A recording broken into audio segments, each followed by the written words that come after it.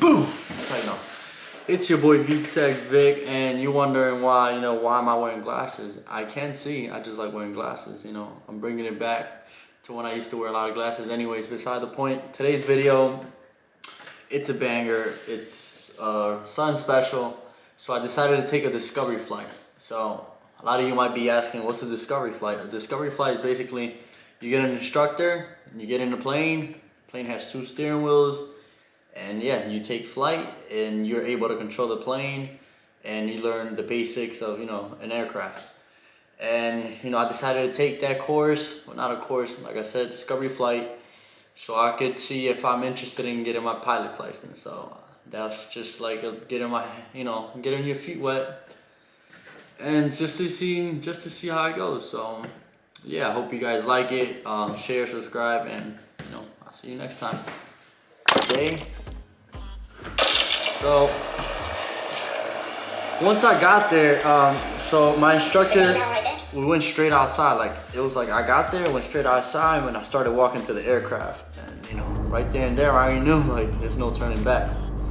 So right now, he's explaining to me, a couple of the components inside, about the knots, the fuel pressure, the alternator button. It's nothing like a car. Like, it's like a car, but it's not like a car. A lot of functions on it. So it's not miles per hour, it's knots.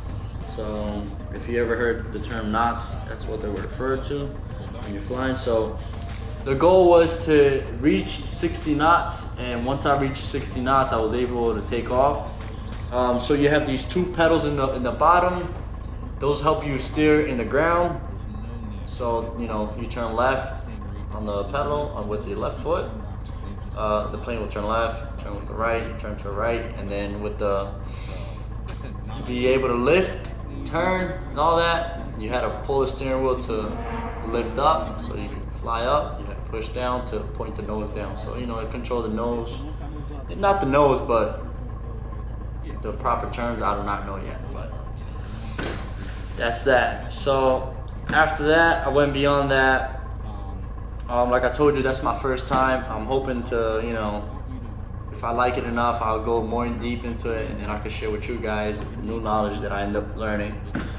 But yeah, right here I'm just learning, and yeah, he's explaining to me, once I take off, push back, make sure I'm leveled out, make sure I'm looking towards the trees. Do not hit the trees, but aim my nose up there, and that's it. And now I'm getting ready to take off. He's giving me more instructions, explaining to me how the GPS works, and yeah.